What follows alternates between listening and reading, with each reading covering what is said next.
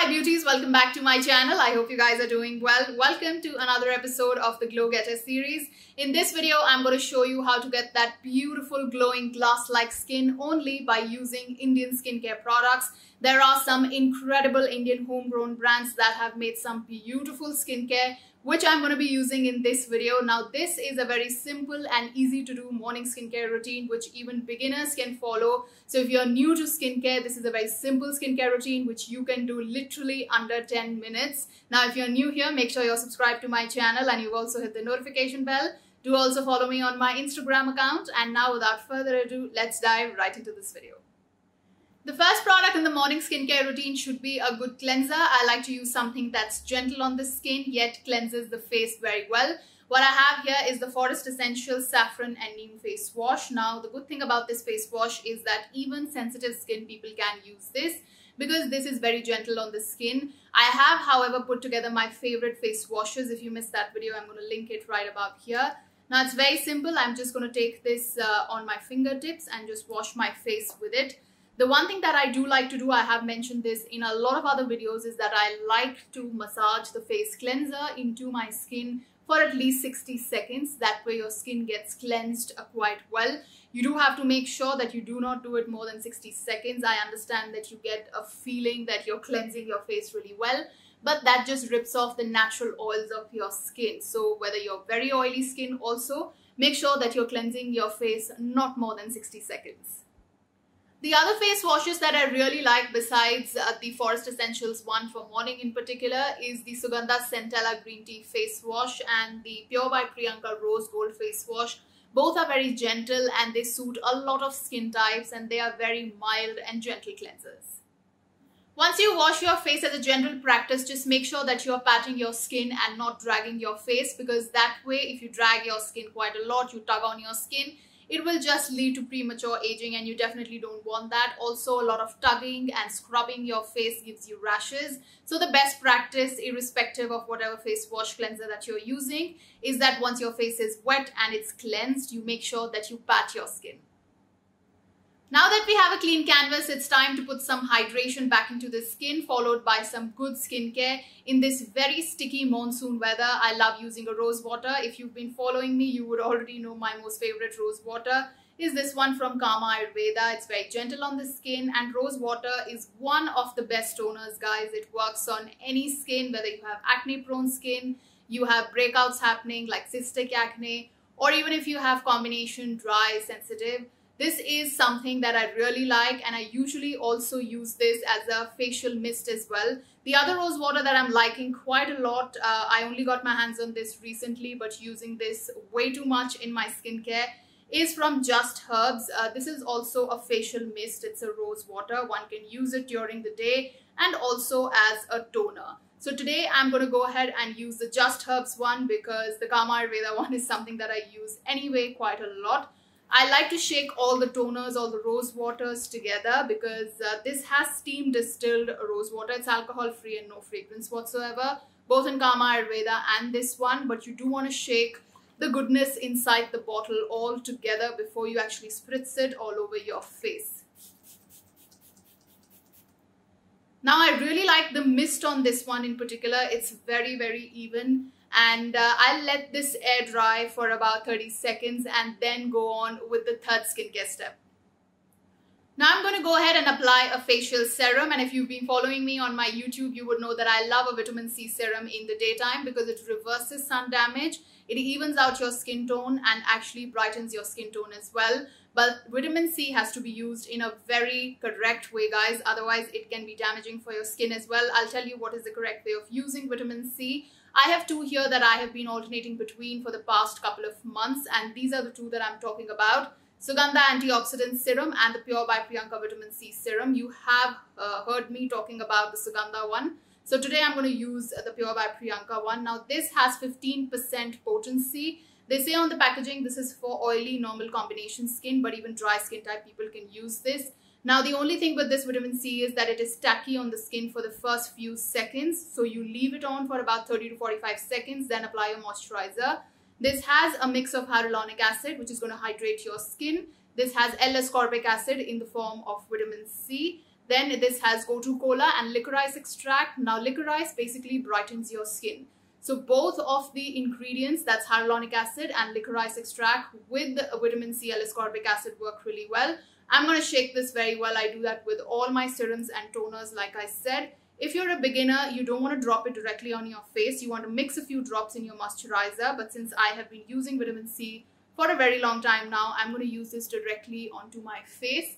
I will use literally 4 drops, and I'm not taking very big drops. You can see right here. And then I am just going to very gently spread it all over my face. I don't want to massage this a lot, but I more want to pat this into my skin. Now I'm going to leave this, like I said, for at least 30 to 45 seconds for my skin to absorb this, because both Sugandha and this one from Pure by Priyanka are a little bit tacky and they take their time to get absorbed into the skin, but they do. So you have to give your serum a little bit time. So let this sit for about 30 seconds and I'll be right back. Now that my skin has absorbed the vitamin C serum, I'm going to go ahead and apply a moisturizer. The one that I have been liking quite a lot lately is the Neemly Naturals Argan and Rose Day Cream. Now these days my skin has been a little bit on the drier side, so I like this moisturizer. Having said that, it's not a very thick one. I like the consistency. It's very good for my combination skin. It's lightweight, but if you're very oily skin, you are likely not to like this. But if you're combination and dry, this is a good day cream to have. It's lightweight and works very well under makeup and sunscreen as well. I'm going to take a little bit, start from the center of my face and then my forehead, start to spread out. And then again, we don't want to forget the neck, because every skincare that goes on your face goes down your neck as well. Now I'm going to let this sit also for about 30 seconds and then go on to the next skincare step. Moving on to the next skincare step, you can also do this after applying your facial serum. I usually do it after applying facial serum or moisturizer. Both ways is perfectly alright. Is using an eye cream and under eye cream. I like to use both during the day and night because it's very important to keep your under eye area hydrated. I have 2 here. The first one is a DIY, which I whipped up myself. If you haven't seen this video, I'm going to link it right above here. The other eye cream that I really like during the day in particular, because it's only hydrating, it does not do anything else, but it hydrates the skin very well underneath your eyes, is the Biotique Seaweed Revitalizing Anti-Fatigue Eye Gel. It's a very affordable product and does the job of hydrating the under eye area very well. I'm going to go ahead and use my DIY right here because this really has helped me in my dark circles, and I was getting a few fine lines underneath my eyes, so this has helped in that also. Even if you have crow's feet, so many of you messaged me that you've used this. You DM'd me on my Instagram, left a comment on my YouTube videos also that you whipped this up for yourself and you really like this product. I personally am honestly loving this because this is so easy to whip up and, you know, so easy to store in the refrigerator. I love the fact, the cooling sensation that I'm getting underneath my eyes. Also, this works very well under makeup. So this is something I am and have been using for the past some time, both during day and night. Moving on to the next step of skincare, and a very important one at that. You would already know what I'm talking about because I've stressed on this point more than enough in most of my videos. That is using a good sunscreen, especially if you've used vitamin C. Now, the correct way of using a vitamin C serum is that you have to, guys, top it up with a good sunscreen, because otherwise it will oxidize the moment it comes in contact with light and sunlight in specific. The sunscreen that I have been liking for indoors these days is the Sun-Kissed Mineral Sunscreen from the brand Pure by Priyanka. I've been using this quite a lot lately. I love the texture for my combination skin. Having said that, if you are someone who's very oily or acne prone skin, you may not like this because this is a little bit of a thick texture like you see here. But dry skin, combination skin, even if you're oily skin, you're likely to like this product. And you have to make sure that you're taking a good amount of sunscreen. Please be generous with it and take at least that much. This one in particular spreads out really, really well. I'm going to start from the center of my face and then just spread it out. This has carrot seed oil, which is a natural source of SPF. This has 30 SPF, this sunscreen in particular, which is more than enough while you're indoors. And then this also has sea buckthorn oil, which is very good for the skin, keeps your skin hydrated. Many a times I would just use this instead of my moisturizer because this doubles up as a sunscreen and also as a moisturizer. Like you see, this has hydrated my skin very well as well.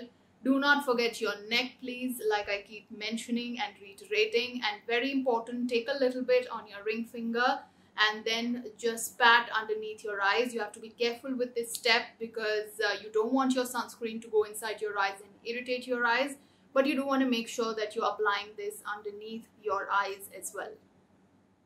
Now that we've added good amount of hydration onto the skin and done some good skincare for the day, the last step of this skincare routine would be to use a good lip balm. I like to keep my lips very hydrated, whether it's day, morning, evening. The one that I'm going to use today is this one from Blue Heaven. It's called their lip balm. It is very hydrating on the lips. I've already gone ahead and applied some because my lips are a little bit dehydrated, but I don't mind adding another layer.